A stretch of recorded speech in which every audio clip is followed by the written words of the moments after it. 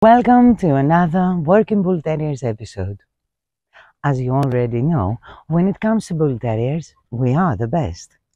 And on this video, we will offer tips on training and exercising your Bull Terrier. Can you skip training your Bull Terrier? No. Can you skip exercising your Bull Terrier? No. Because both training and exercise are very important for your Bull Terrier's mental and physical health. Remember to like and subscribe, and remember to leave comments with your questions, and we will create videos for your answers. Thank you. How to exercise your Bull Terrier and any other dog. Exercise is physical activity that is done with the intention of improving or maintaining physical fitness and overall health. Exercise helps increase strength, flexibility, cardiovascular endurance, and overall physical and mental health. The goal is to improve the physical condition and health of the dog. A relaxed 20-minute walk is not enough to benefit a dog's physical condition. Lack of exercise is the #1 cause of unwanted behavior and health issues in dogs. Exercise also benefits the relationship between dog and dog owner. Doing something enjoyable with your dog and trying new things together strengthens the bond between dog and dog owner. In order to get the maximum benefits out of an exercise program, it has to be whole as possible. This means it has to contain endurance training, resistance training, and balance and coordination training. Remember that the dog's physical condition should always be taken into consideration before starting any form of exercise. Endurance training to improve and maintain good cardiovascular function and health. Resistance training to strengthen the dog's muscular system. It is important for the protection of the joints. When muscles are strong, they provide better support for the joints, reducing the stress and strain during physical activity. Balance and coordination training will improve a dog's ability to control their body, their balance and coordination. The dog will be able to perform physical tasks more efficiently and effectively. Balance and coordination training also offers mental stimulation for dogs as they learn new skills and engage in challenging activities. The approach to creating an exercise program is to create blocks. This means emphasizing on a specific type of exercise for a specific period of time. For example, emphasize on resistance training for a month. On a following block, emphasize on balance and coordination training. Any and every training block must include some form of cardio. Optimal heart function is very important, so cardio is included in all training blocks. Before we suggest exercise you can include in your training plan, we will refer to the basic training rules. Always follow these rules to avoid injury and make the best out of your training plan. Warm up for 5 to 10 minutes before exercise begins. Cool down for 5 to 10 minutes at the end of every training session. Choose activities the dog enjoys. Every training plan should be customized to the specific needs and physical condition of the specific dog. Gradually increase the duration and intensity of the exercise. Every week has 2 recovery days. Depending on the dog's physical condition and exercising plan, this may vary and more days may be needed. Stretching exercises are necessary 2 or 3 days per week, depending on the intensity and frequency of the exercise. Please note that the exercises we suggest are for adult dogs in good health condition.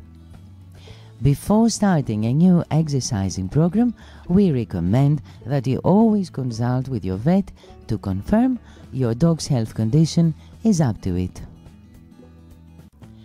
Endurance training is split in two categories: slow, steady cardio and high-intensity interval.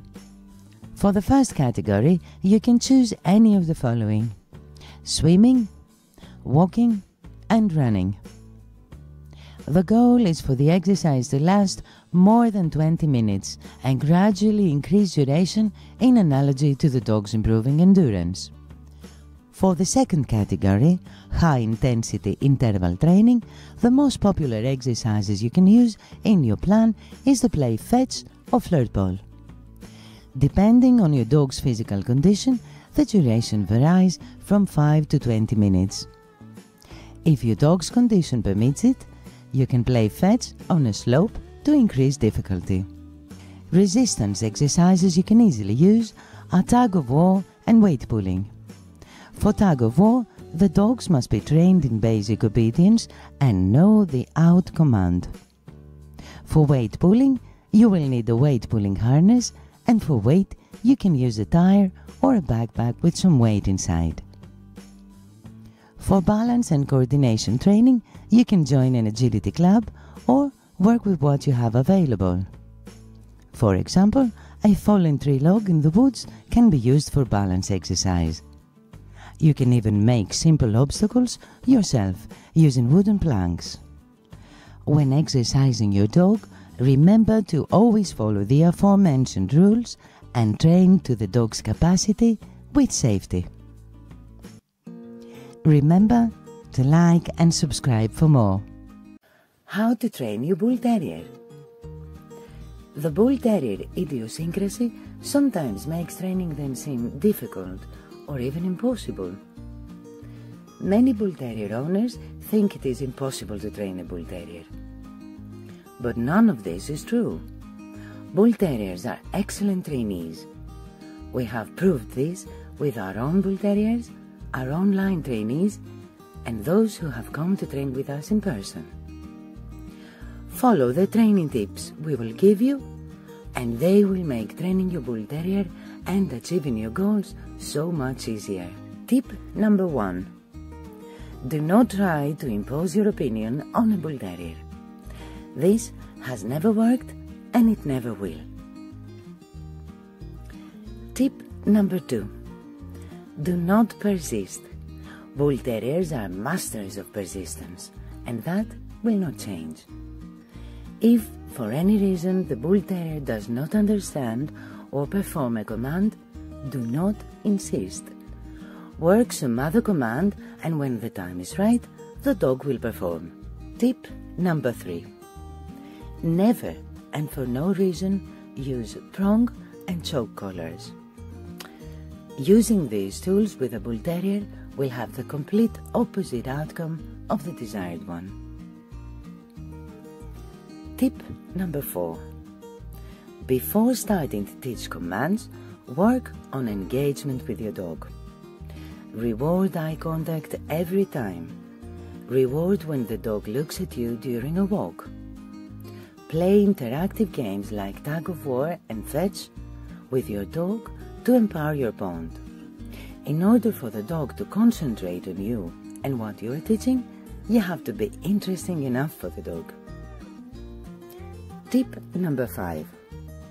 If your dog has a low food or prey drive, first spend time building the food and prey drive and then move on to teaching commands. Treats and maybe a ball or tag are the main rewards for the dog. Therefore, the higher the drives, the easier it becomes to motivate the dog and get him to cooperate. Tip number 6. Keep your training sessions short to prevent the dog from getting bored. Always start your training sessions with commands that are easy to understand or the dog already knows. Always end your training sessions with a successful performance of a command the dog knows. In case the dog does not know any commands yet, end your training sessions with a brief game or walk. Tip number 7. In case the dog looks bored, accelerate.